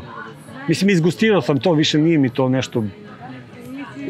Prodali smo i tu opremu zajedničku što smo imali, on je kupio drugu opremu. To je, mislim, mi smo vozili tu neku DHV2 kategoriju, to je neka srednja klasa glajdera, koji nema neke specijalne performanse, ali je dosta stabilan i ovako dobar je za neke onako letače koji povremeno lete. Nije za... Sasvim dovoljno, da. Da, jeste. Međutim, on je kupio neko competition krilo koje je koliko klasa iznad ovog što sam... Sad, to nije nama sad problem da letimo. Međutim, to krilo zahteva potpuno drugačiju, kako da kažem, koncepciju leta i razmišljanje uopšte. Nije isto. Mi smo otišli smo, ja sam otišao da radim nešto na Zlatiboru, a on samo što je uzeo tu opremu, kao, a idem ja s tobom, kao, kad već ideš tamo, pa kao, da letimo zajedno, znaš, kao, poreko, ajde, idemo samo. I stvarno, otišli smo taj dan na, mislim, sve je moja greška, recimo. Ponašao sam se kao da letim taj moj glajder od ranije. Znači, leteli smo u rano proleće po veoma termičnom vremenu i jakom vetru. Mi smo to ranije, ali sa ovim krilom, ne sa ovim krilom. Ali i sa ovim krilom smo leteli ceo dan, znači, čas ja, čas on. Ali neverovatno, to je od, recimo, taj dan, ceo dan ja čujem glas koji mi kaže, a zašto to radiš? Ali nikad jasnije Božji glas nisam čuo u životu. I ceo dan ja čujem glas, mislim, ja to ne mogu da opisam, mislim, samo onaj ko je doživeo može da zna o čemu pričam. Mislim, nije to glas da ti haluciniraš ili da ne znam šta, znači, ti jednostavno u svojim mislima čuješ glas koji ti kaže, znaš da to nije tvoj glas, da to nisu tvoje misli, koji te pita, a zašto to radiš? Ne kaže mi nemoj to da radiš, nego me pita zašto to radiš. I sad ja razmišljam, što me Bog to pita, i onda shvatim, čekaj, pa jel ti to sad zadovoljstvo? Pa nije više.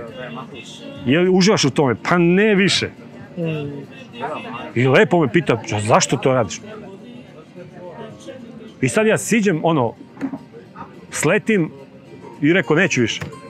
I moj kum, ajde, leti. Mislim, on iz najbolje namere... Kupio sam opet, pošto ajde sad, tebi je sad je tebi prilika, ja ću letiti, nije problem, znaš. I svaki put me on je nagovor, mislim, kažem, iz najbolje namere on to radio, nije... I ja jednom, peti put, ne znam koji put, i taj zadnji put, i sad opet moja greška. Jer sad, pošto poto hoću da sletim tu gde sam poleteo. Mislim, odatle se polećem, otišao sam na neku visinu i sad opet hoću da sletim tu, da ne bi otišao u podnožje tamo pa da mora dolaze po mene ili da se penjem gore. Ajde, kao sletit ću tu i okej. I sad ja, pokušavam da sletim tu na poletište. I sad na nekoj visini, možda, ne znam koliko je metara bilo, možda 30, ne znam. Ja dobijem jedno podvijanje krila. Mislim, to je normalno u tom sportu. Ali je nezgodno kad ti se to desi blizu zemlje. Ali opet, ja nikad nisam imao takvo podvijanje sa mojim glajderom. Jer to je glajder koji je mnogo manje se podvija, širije, sporije, tromije i onda nemaš, nikad nisam imao polovinu krila podvijeno.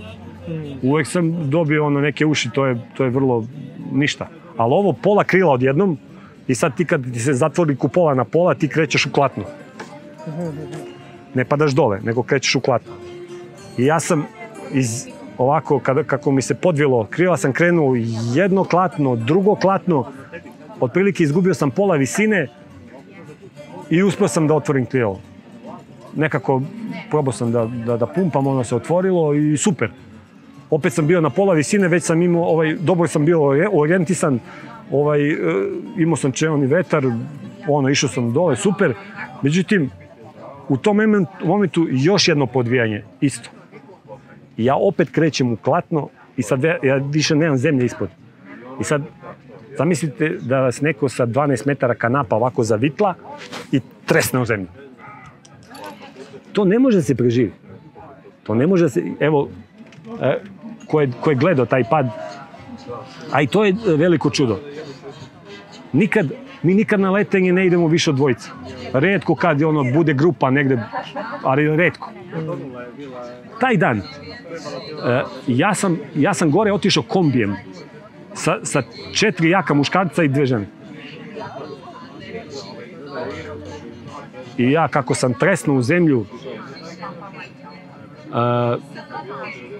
ja vidim, dole sam na zemlji ovako, vidim živ sam. Mislim, prva pomisao mi je bilo,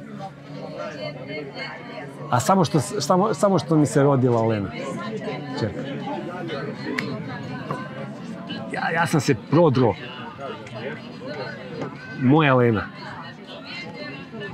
I vidim, mislio sam da mi je svaka koska slomljena.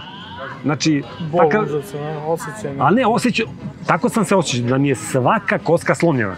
Znači, ja nisam znao šta mi je, ali osjećao sam da mi je sve slomljeno. Ali vidim, živ sam. Mrdam ovako, ali ne znam, mislim. I sad, kažem, u svoj toj, tamo su 4 jaka čoveka, ja sam pao blizu kombija. Oni mene hvataju. Nose me u kombi, vode me odmah u bolnicu. Znači, i opet u bolnici stižem kao hitan slučaj na odeljenje VMA. Tu me operišu. Sa Zlatiboru se te voze odmah na VMA? Da, odmah na VMA. I sad, tu imam i lepa i loša iskustva, ali neću, mislim, i naše zdravstvo je, jedini ja i još jedna baba smo bili hitni slučajevi na drugom odeljenju,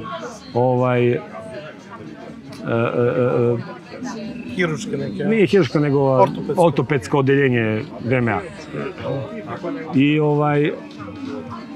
I sad kad operisao me načelnik klinike. Ovaj me pita u sali kao, znaš ko te operiš? Kaže, načelnik te operiš. Sad ja sam svestan tokom operacije. Meni su oba skočna zgloba smrskana i desna potkolenica mi je bila dupli prelom. Ali samo to. Ništa drugo. Samo to. I sad on meni operiše tu potkolenicu, stavlja mi neke one metalne delove, ja gledam rentgen, znate kako je kost, pa sad ja ko stolar, kad treba spojim dve daske, ja uzmem šraf koji je otprilike, a ja vidim ovako kost i ovako šraf koji je ovako viri u meso ovako, znači, ja rekao, doktore, on me gleda ovako. Nebitno, hoću da kažem, operisao je to što mora, to što nije morao, nije operisao, jer jednom ja nisam dao novac tu na celom odeljenju. I to je, mislim, koliko je žalosno, toliko je smešno. Mislim, ja drugi dan, meni su obe noge bile u gipsu. I sad meni već drugi dan spao otok s noge i meni sad gips landara, znači ovoliki gips, noga mi je ovoliko. Čemu služi taj gips? I sad ja, doktore, znaš, a on na takav način traži pare da to ne može, nije on izustio to. I vidim ja da on neće to da mi uradi, dok mu ne dam pare. I žena dođe kod mene kao šta ćemo, pa rekao ja i da imam, neću da mu dam. A nisam imao. Rekao vidi, spakuj mu jednu Bibliju i neke kolače, rekao ja toliko mogu, rekao. On kad je vidio kesu, ja evo sad ćemo da sredimo, otišao u kancelariju, pretražio, nema para, nikom ništa. Ja sam 15 dana nosio gips koji je ovako bio izvan moje noge. Tek kad sam prvi put došao na kontrolu, lekar gde sam bio na kontrolu, se hvatao za glavu, šta je ovo, znači, ajde daj da zamenimo to, ti stavimo gips, kao, znaš, kao mislim, šta.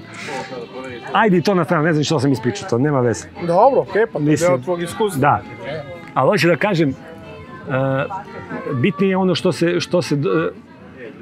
se do tada desilo. Tada sam ja na pravi način razumeo koga sam oženio. Da. Jer taj period mog života, da nije bilo moje supruge i da nije takva kakva jeste, to sigurno ne bi ja, ne znam šta bi bilo sa mnom. Znači... On je bilo stavio sve vreme, da. Znači, pritom, mi nismo znali da li ću ja ikada prohodam. Mi nismo znali kakve su te povrede, jer ja sam bio s obe noge u gipsu i posle, kada sam skinuo gips, ja nisam znao da li ću ja moći da se rehabilitujem od toga. Nikad mi jednom rečju nije rekla nešto, niti me prebacila. Uvek je bila uz mene, znači sve je bilo na njoj. Ja sam ležao u krevetu po ceo dan, šta sam mogu da uradim? Ništa nisam mogao da je pomoći. Pritom malo dete. Znači malo dete, ja nepokretan u krevetu. Znači, ja dan danas zahvaljujem Bogu što imam takvu ženu. Mislim i priča kako smo se upoznali, ne znam, ako bude bilo vremena, eto, ispričat ćemo. Ali, kažem, i ne samo tad, nego od tad... Pa do dana danas, ti si Bogu zahvalan. Da nemam takvu ženu, ja ne bi mogao, ne pola stvari da uradim ovo što radim i sada, nego ja mislim da ništa ne bi mogao. Tako da znam da ako nemaš onog s kim živiš, da te podupre i da ti bude prvi uz tebe, ne možeš ništa da uradiš u životu. Živica će ovo da gleda i bit će srećno, ponosno. Pa dobro, evo. Ali ona verovatno to sve zna. Nadam se da će nam prije jednu tortu, dobro. Hoće, moraš sad da kažeš i koju. Jednu plazma keks tortu. Eto, Živica, čula si, sve ti je jasno. Ajmo sada da idemo malo da se prošetamo, jer hoću da te pitam još neke stvari. Da malo poznamo i naše gledaoce. Šta je danas onako tvoj fokus i šta je ono što zauzima posebno mesto u tvojom srcu? Može? Može. Deki, ispričaj mi sada ono zbog čega ti nosiš ovaj prsluk. Da, to je, da, mnogo toga imamo da kažemo za te emisije, ali sad ćemo ovako ukratko. Ukratko, da. Mislim, moram da kažem kako je sve to počelo. Pričao sam, imao sam tu ljubav prema motorima, ali nikako nisam mogao da kupim motor. Mislim, uglavnom nisam imao novca. Ali bilo je situacija i kada sam imao novca, nisam mogao da ga kupim. I ja sad shvatim da, očigledno, to nije Božja volja za mene. Mislim, kad ti se nešto ne da, ono, znači, nije.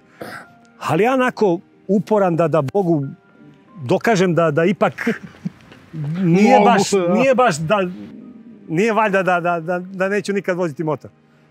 Ja kažem, Bože, ako ti meni pomogneš da ja kupim motor, ja bih voleo da to iskoristim, da ti služim. Ja hoću da osnujem jedan klub, ali ne bilo kakav.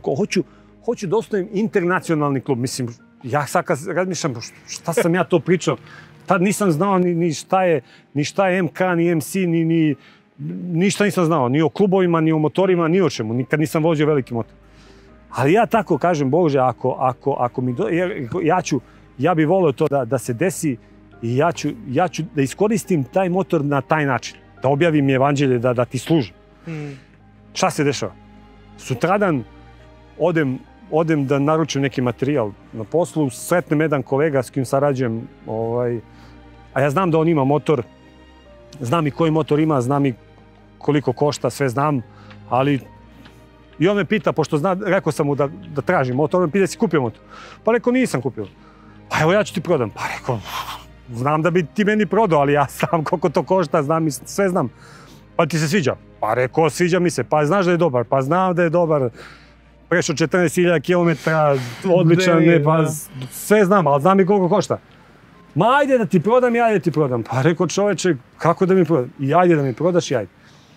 Rekao, ja nešto u sebi razmišljam, pa čekaj, zašto on meni to govori? Rekao, da li Bog nešto hoće mi kaže? Rekao, ajde prodaj mi. Rekao, vidi, ja imam toliko para, ako hoćeš da me sačekaš još nekoliko rati, rekao, kaže, može. Može, sutradan. Ali, nevjerovatno je to što sam, pre toga sam imao ja jednu molitvu Bogu isto, gde sam rekao, Bože, daj mi da imam motor, pa nema veze kakav je. Ma daj da bude najgori. Samo da se vozi. Da, ja sam volio enduro motore uvek. Ja sam tražio najjeftiniji enduro motor na tržištu da kupim, a to je bila Super Tenera 750, to je bila ali da bi vozio taj motor, morao da uložiš u njega još dosta para da bi bio u voznom stanju. I onda kad sam ja tako razmišljao i molio se Bogu, onda sam gledao jedno iskustvo našeg brata Davida Gatesa, misionara, koji je ispričao iskustvo kako je on kupio prvi dobar mlazni avion. I on kaže, ja sam se uvek molio Bogu, daj mi Bože neki avion da misioniram, kao ne mora ni da radi, ne mora, samo da ja znam da popravim, kao znam da to. I kaže, šta sam molio Boga, to je meni uslišao, kaže, kupio smo nekog krša, kaže, godinu dana sam ja izgubio vremena da ga popravim, da ga osposobim da leti, kaže, shvatim ja, pa čekaj, što sam ja to tražio od Boga? Što si tako molio, da. Zar nisam mogao da kažem, Bože, daj mi najbolje avion što postoji, hoću da ti služim. I kaže, posle toga sam se tako molio, kaže, u sred bolivijske prašume sleće žena koja je došla tu, ne znam zbog čega, i kaže, šta vi tu radite? On njoj objasni šta radi, ona kaže, pa što vam treba nešto? Pa kaže, treba nam avion. Pa koji vam avion treba? Pa treba mi, kaže, imate ga sutra. I na taj način, ja sam shvatio, rekao, što tražim od Boga te male stvari? Rekao, ja hoću, pre nego što sam kupio motor. Ja sam rekao, Bože, ja neću bilo kakav motor. Ja hoću BMW F800, ja sam mislio da je to vrh, tad sam ja mislio da nema dalje. Znači, enduro motor, 800 kubik, znači ludio. To je to, da. Znači to. Međutim, kupujem Kawasaki Versus od 650 kubika, koji je isto odličan, znači u odličnom stanju, i shvatim, posle 2 godine vožnje, shvatim da sam kupio odmah ovaj motor, da sam mogao da kupim taj motor, ne bi bilo dobro. Ovaj motor je odličan za početnike. Znači, to je motor koji bi preporučio svakom početniku, neverovatno dobar motor. I kasnije meni Bog dao ono što sad vozim, jeste mnogo bolji motor od tog što sam ja tražio. Da. Ja sad vozim Super Teneru 1200, motor koji je daleko iznad tog F800 koji sam ja hteo da kupim. Tako da to je početak, znači ja sam sad vidio da to mi je samo Bog pomogao da kupim prvi motor i drugi motor. I krenula je ta priča. Kad ste vi osnovani? Pa... Koje godine? Mi smo zvanično inaugurisani 2021. mada od 2018. postojimo kao grupa. Tako da, i zanimljivo je to kako smo se mi okupili uopšte, jer ja nisam znao nikoga u crkvi ko vozi motor.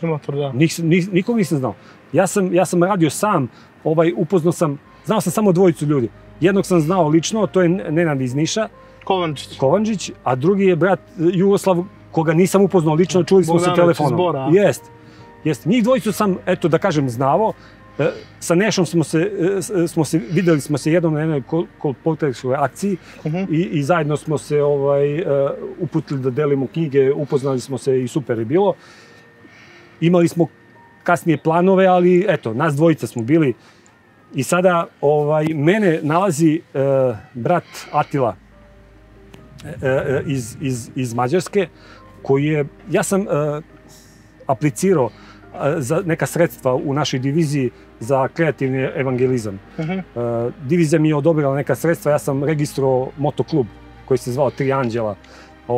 Počeli smo da radimo sa knjigama, mislim, i to su velika iskustva. Kao motoklub, uz veliku podršku moje crkve uopće, mi smo, ja mislim, podelili više od 10.000 knjiga. Znači, za nekoliko godina. Pa kažem, ne bi ja to mogao sam, nisam ja to sam uradio. Znači, cela crkva je tu učestvovala, znači, oni su... A Bog vodio? Bog je vodio to sve, tako da nije to moje delo, to je delo svih nas i hvala Bogu na tome. Kažem, brat Atila me pronalazi preko divizije. On je tamo čuo da postoji neki čovjek u Srbiji koji je osnovao motoklub Adventista ovo. On me pronalazi, on je već saznao za adventističku motomisiju čije je središte u Americi i koja je počela da se širi po svetu. On je već bio deo AMM-a, osnovao je to u Mađarskoj i onda me je pronašao, kontaktirao me i rekao je, vidi, objasnio mi o čemu se radi, ajde dođi kod nas da vidiš kako to izgleda. Kaže, mnogo je bolje da radimo zajedno nego da ti budeš jedan klub i mi budemo drugi klub. Ja sam shvatio, u pravu si. Najbolje kad smo porodica, kad smo zajedno, nego sad da smo u istom poslu, a da smo različiti timovi, mislim, šta da kažem. I ja sam otišao kod njih, ja sam se oduševio kad sam vidio kako Bog radi kroz njih. Znači, to je neverovatno, znači, bilo, kako su ljudi počeli da rade misionski i kako je to, ja sam bio van sebe, stvarno. Ja sam došao kući i oni su mi rekli, vidi, dolazimo kod tebe ove godine, ti organizuj tamo da možemo da gostujemo u crkvi. Kaže, ali rekao, ljudi, ja ne znam nikog, znam dvoje ljudi. Pa kaže, nemoj da brineš, samo ti to organizuj da vidiš šta će se desiti. Znači, oni su znali šta će se desiti, jer su već imali to iskustvo. Ja nisam znao šta će se desiti. I ja rekao, dobro, okej, organizujem ja sve, i samo počinju telefoni da mi zvone. Kao vidi, imam jednog prijatelja, bi on mogao da dođe? Pa rekao, naravno. Ovaj drugi kaže, poslao sam ti ja jednog, kao doći i on. I... Taj dan, koliko je bilo? Znači, 9 ljudi je došlo, koje ja nisam znao. Znači, koji je došlo tu i od tada smo mi zajedno. A koliko vas sada ima? Pa sada nas ima preko 20. Ekstra. Jako lep broj. Da. A reci mi, deki, koji je vaš cilj? Naš prvenstvo... Znaš da te opitam? Ovako. Zato što nekad postoji, pa kako bajkeri sad, to je drugačiji stil života, sada kako tu Bog. Zbog tebe, hoću da tu famu razbijemo i da objasnimo i kroz ovo emisiju šta je vaš cilj. Kao prvo, bajkeri su specifična grupa ljudi. Mislim, mogu to da kažem zato što, eto, i sam sebe smatram. Da, u tom si svetu, da. I poznajem mnogo ljudi tog sveta. Znači, to su specifični ljudi koji su potpuno drugačiji od ovog sveta. Znači, ljudi koji će u svakom momentu da ti pomognu, da ti se nađu u potrebi, ja ne znam kako to da opišem. Znači, taj odnos koji bajkeri imaju između sebe, to ne nalazite u svetu. To je jedan specifičan, iskreni odnos. Znači, ljudi koji su veoma otvoreni veoma otvoreni i veoma željni, kako da kažem, i druženja i svega onoga što su istinske vrednosti. Mislim, po motoskupovima se, ima raznih stvari, mislim, nije to sad nešto, naravno, nije ceo korpus bajkera, ali velika većina je stvarno ljudi koji su neverovatnog kvaliteta kao ljudi. Ja ne mogu da, ja kažem, ne mogu da ćutim. I moja dužnost nije da ćutim. Ako tako kvalitetne ljude ne upoznam sa istinskim Bogom. Znači, naša jedina misija postojanja jeste da ljudima koji su u tom svetu, da njih upoznamo sa Bogom. To nije da im odnesemo adventizam. Mislim, ja jesam adventista, ja znam kako je mene Bog vodio. Ali moja najveća želja, iskrena, jeste da svakog iskrenog tragaoca za Bogom dovedem Bogu. Ja kažem, svako ko je iskren, kao što sam ja bio, ja sam sve pitao Boga, nisam pitao nikog drugog. Znači, ako ja uspem nekom da kažem, čoveče, postoji Bog koji želi da razgovara s tom, da ti pomogne, on želi, ako ti hoćeš, to je moj najveći uspeh u životu. Znači, i ne samo to, znači, u sklopu svega mi smo organizovali mnogo humanitarnih akcija, da ne nabrajam, sve što možemo, gde god možemo da pomognemo, trudimo se da pomognemo, jeste. Kao i ostali klubovi i ostali bajkeri. Znači, to su ljudi široke ruke koje na svakom motoskupu uvek je neko skupljanje za pomoć ili nekom detetu ili šta god. Znači, ljudi koji su jako humani i ja kažem, meni bi bilo najžalije da takvi ljudi, takvog kvaliteta ne upoznaju Boga. Ne upoznaju Boga, da. Jasno. Od mene sva podrška. Znam da radite dobar posao, svaka čast i verujem da ćete i u budućnosti isto tako nastaviti. Jedan veliki skup vi organizujete od 1. do 3. septembra, tako ove godine. Mogu da kažem da smo prošle godine, ne mi, nego da je Bog uradio preko nas nešto što se nije desilo nikad, ja mislim. U Evropi sam siguran, za svet ne znam, ali da kažem da nisam čuo.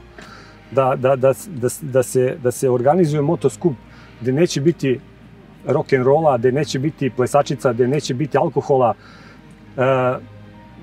gde će se služiti zdrava hrana, gde će se deliti duhovna literatura, gde će se propovedati o drugom Hristovom dolasku.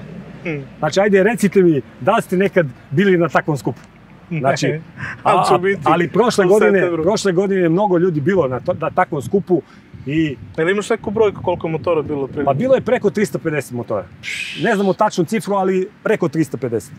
Bravo. Mislim, što je neverovatno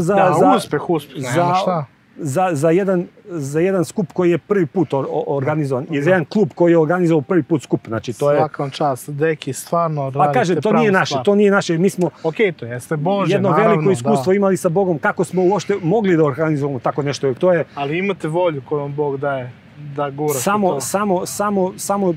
Samo veru, eto, samo smo veru imali i Bog nam je ostvario tu želju i stvarno desilo se čudo, kao i eto, ja se nadam da ćemo i ove godine uspeti da to organizujemo uz Božju pomoć, naravno, jer kao što prošle godine ništa nismo imali, ni sad ništa nemamo, ali je Bog sve učinio da sve bude moguće, da sve imamo i to bolje od mnogih drugih koji nisu imali ni pola toga. Ne zato što smo mi nešto, nego što je to Bog učinio.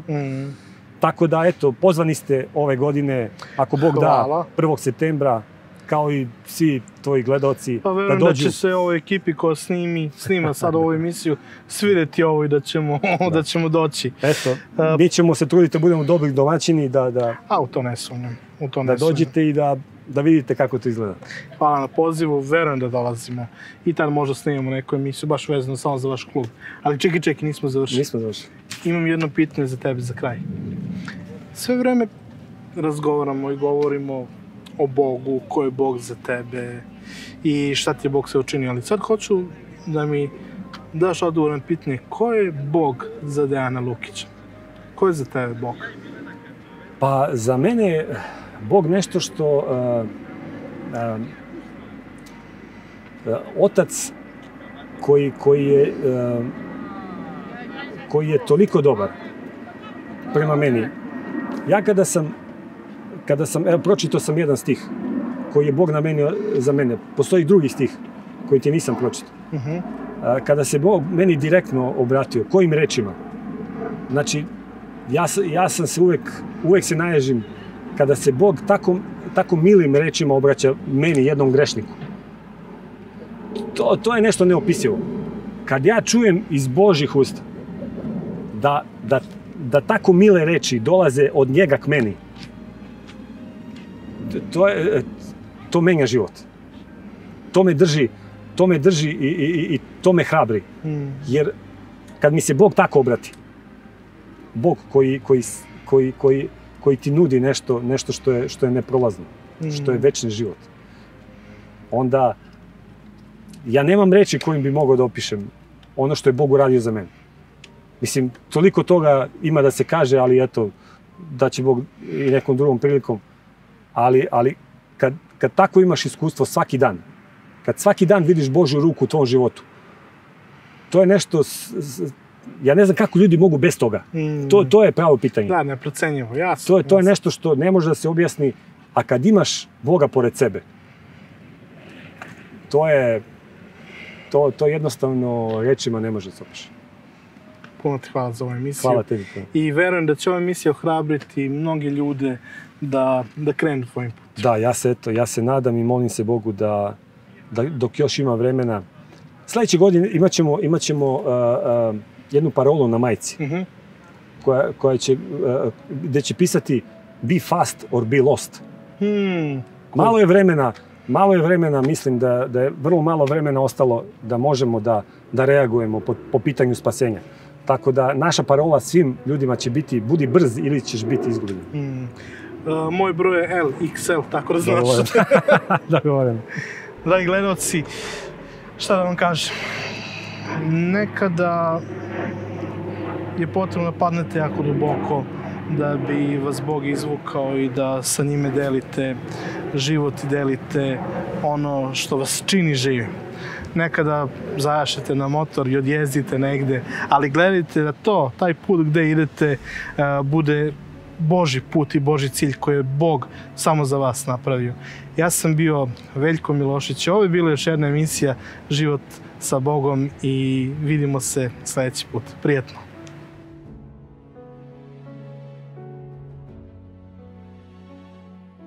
Poštovani gledaoci, vi znate da je molitva ključni aspekt hrišćanskog života. I ovo je nešto što svaki iskreni hrišćanin treba da praktikuje.